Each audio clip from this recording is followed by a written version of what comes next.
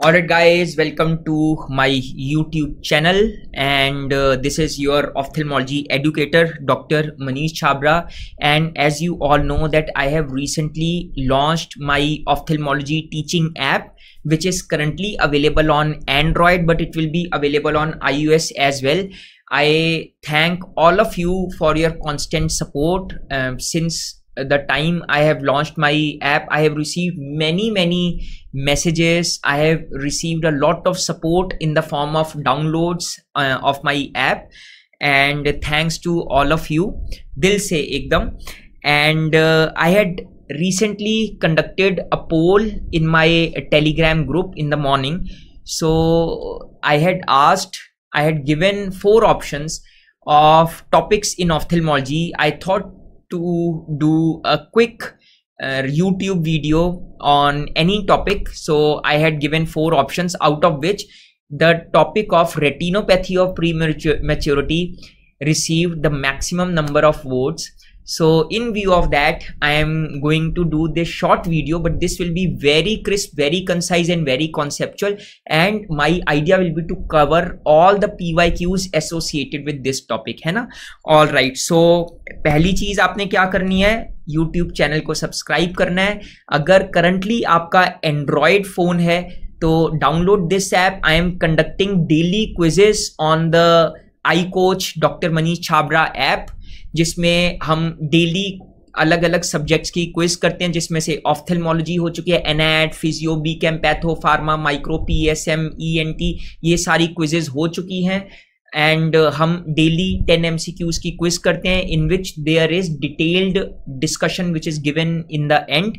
And apart from this, iOS app will be available probably by tonight or maybe within 2-3 days. It is under process, and I have also activated the international download option. I received many messages from FMGE students that they were not able to download the app in their respective countries like Kazakhstan, Kyrgyzstan, Uzbekistan, Georgia, Armenia. So in view of that, so we have activated that option, right?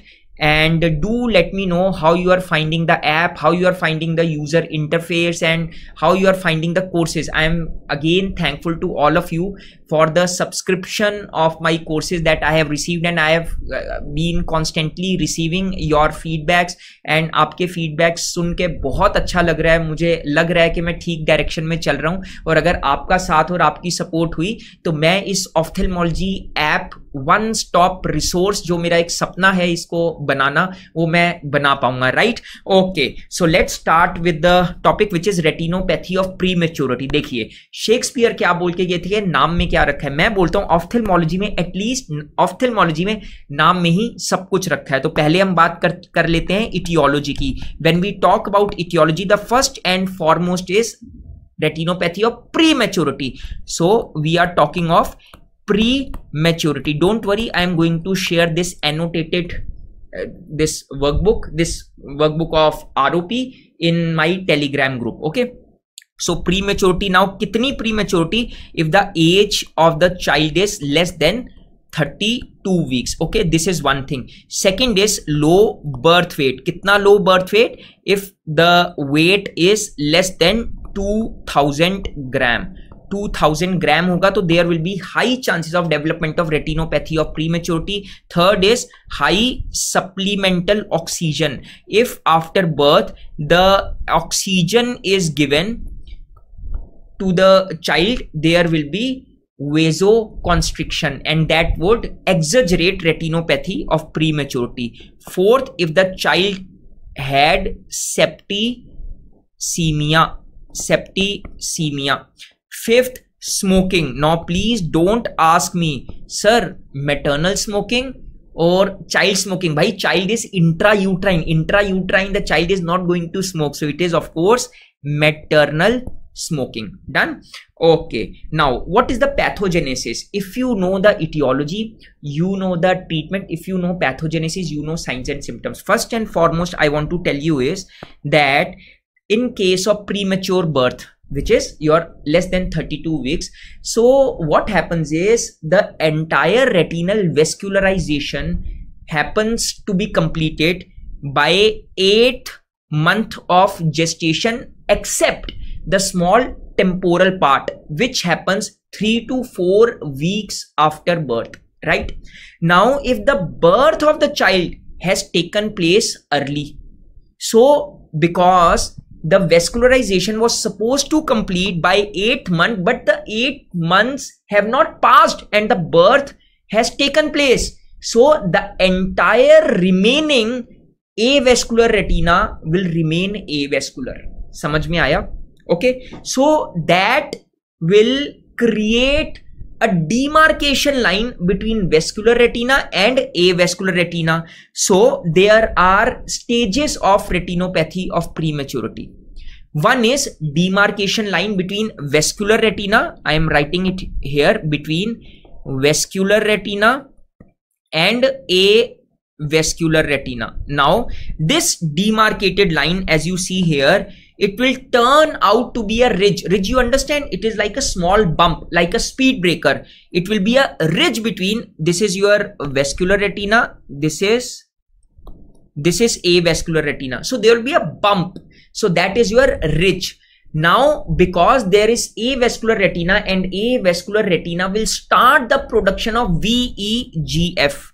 So it will start the production of VEGF, and that VEGF will cause neovascularization. Now the neovascularization, once it happens, you call it as fibrovascular proliferative stage. I am writing it here for you.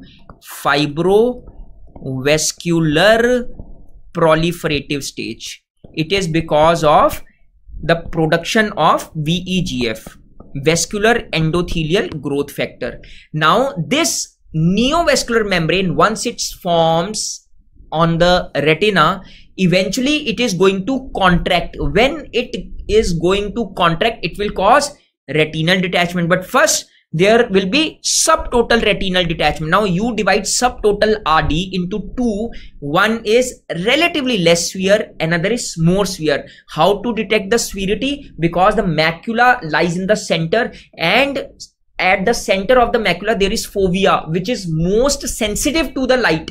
So if there is non-involvement of fovea, right, so you call it as 4A. If there is involvement of the fovea, you call it as 4B. So this is about subtotal RD. But when there is intense neovascularization, when there is intense neovascular membrane which forms, which contracts, and ultimately it is going to lead to total retinal detachment. Check this out. So this is your fibrovascular proliferative stage, and it is your subtotal, ST means subtotal retinal detachment. You can see that this part of the retina is attached while this is detached.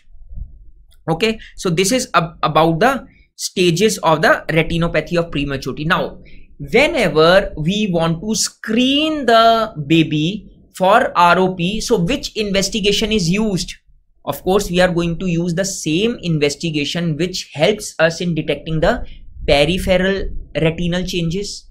Why? Because here I told you, if the birth has taken place early, only the temporal part will be left, and also some part of the normal vascular retina that could have been vascularized had the birth been taken place after 8 months of gestation, right? So you will use IDO because it helps to see at the periphery. That is your indirect ophthalmoscopy.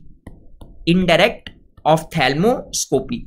Now next PYQ is, when do you go on for IDO? So see, less is the age, more is the avascular retina, more is the VEGF stimulus, more is the VEGF stimulus, more quickly will be neovascularization. So if the age is 28 weeks or less, you will go for IDO at 2 to 3 weeks after birth. If it is 28, if it is more than 28 weeks, right? So it will be after 4 weeks. Yes, I hope you have understood now. Before, so you have detected that, boss, there is retinopathy of prematurity. Okay. Now, if we see that there are some zones in the retina. So how do we take zones? Check this out.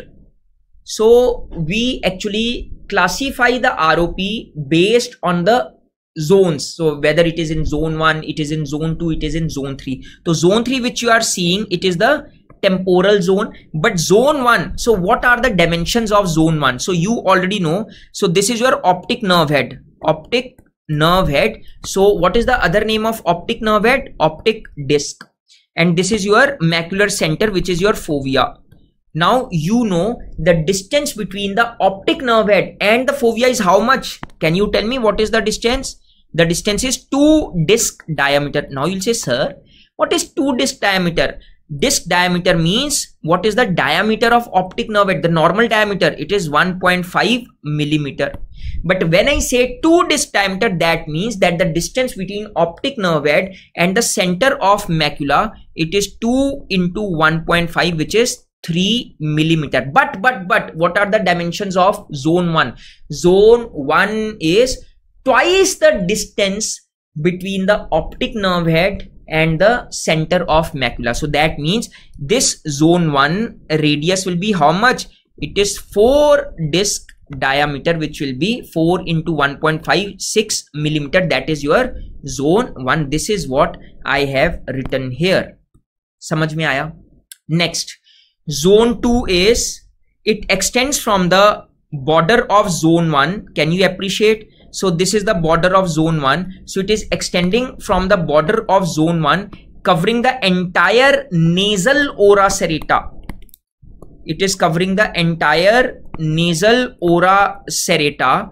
So this is a equal circle which will be outside the boundary of zone 1, covering the entire nasal ora serrata. Yes, so this entire is zone 2, and now the remaining part, the most peripheral remaining part, will be your zone 3, which I have written here. Done. So these are the zones. Now another thing, whenever you are examining the patient, of course you are not going to tell this is on the superiotemporal, it is on the superionasal. So it is very vague. So you divide the retina into clock hours. Can you see 12 o'clock, 1 o'clock, 2 o'clock, 3 o'clock? So whenever you examine the patient with IDO, you always say that the lesion is at 4 o'clock on the retina, so that you know where exactly is the lesion located. Yes. Okay. Now coming over to the next part, which is threshold ROP. So what do you understand by threshold ROP? There are 4 criteria of threshold ROP. Okay. So first criteria is that it should be zone 1 or zone 2. Yes. So threshold ROP is a condition when we say that the ROP is sphere.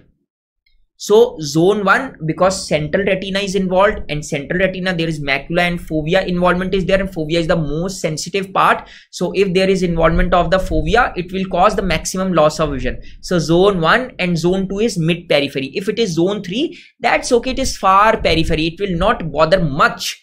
Yes, for a doctor, it will not be a much of botherment for a doctor. Okay. Second criteria is stage 3 or more.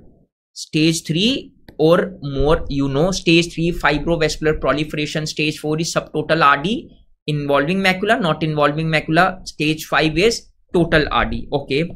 Third is if there is presence of Rush syndrome. What is Rush syndrome? Rush syndrome is increased tortuosity of vessels of the retina. Why I'm saying increased tortuosity? See, more is the VEGF which is released, more will be the neovascularization. Now mind you, this neovascularization is not true vessels. True vessels consist of intima, media and externa. But these neovascularized vessels, they consist of only intima. They are not true. So they will be very tortuous. They will be very, very tortuous. So indirectly, if I say increased tortuosity of vessels, I am pointing towards increased neovascularization. And if there is increased neovascularization, I am pointing towards increased VEGF stimulus. If I am saying increased VEGF stimulus, I am pointing towards more avascular retina. That is why there is increased VEGF, because more is the avascular retina, more will be the hypoxia, more will be VEGF production, more will be neovascularization, and more will be tortuosity of vessels. This is how you connect the dots. Last is if there is involvement of continuous 5 clock hours or non-continuous 8 clock hours. So what do you understand by that? Now please understand. So I am examining the retina. If there is involvement of ROP, let's say from 12 o'clock to 5 o'clock, how many clock hours? 1 clock hour, 2, 3, 4, 5. So this is of course taking the retina into danger zone. So this is 5 continuous clock hours. Or what I can do is, if it is 12 o'clock to 4 o'clock, it is not 5, it is 4 clock hours. And if it is, let's say 6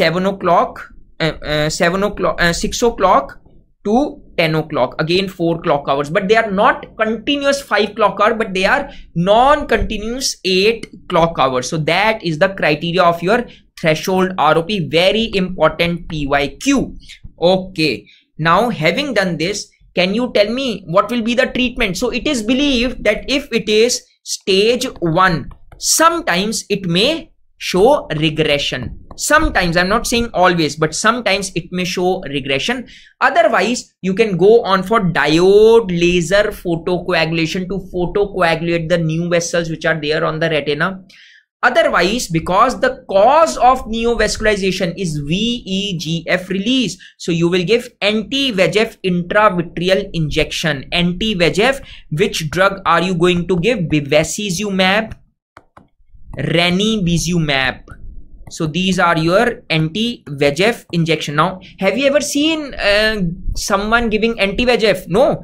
I'll tell you, I'll show you one interesting video just so that you are able to connect the dots. So this is the anti-VEGF injection. I'm first going to show you the eagle eye view, and then I'm going to show you how anti-VEGFs are given. Of course, this anti-VEGF is being given for diabetic retinopathy, but the same method is used for giving anti-VEGF in ROP. So check this out.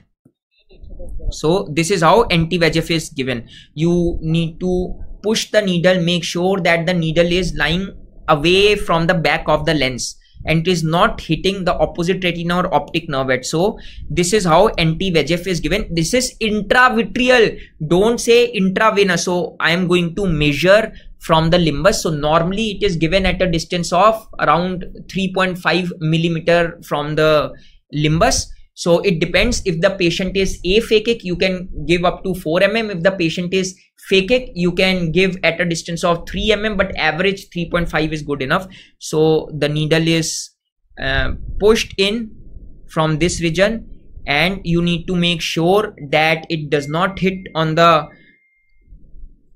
opposite side, and then you inject the drug. So this is how anti-VEGF injection is given. Okay, just to give you an orientation. And also, once anti-VEGF is given, because eyeball is a closed structure, there will be raised intraocular pressure. So you will give paracentesis, because this paracentesis is going to decrease the intraocular pressure of the patient. It is going to decrease the intraocular pressure of the patient, right?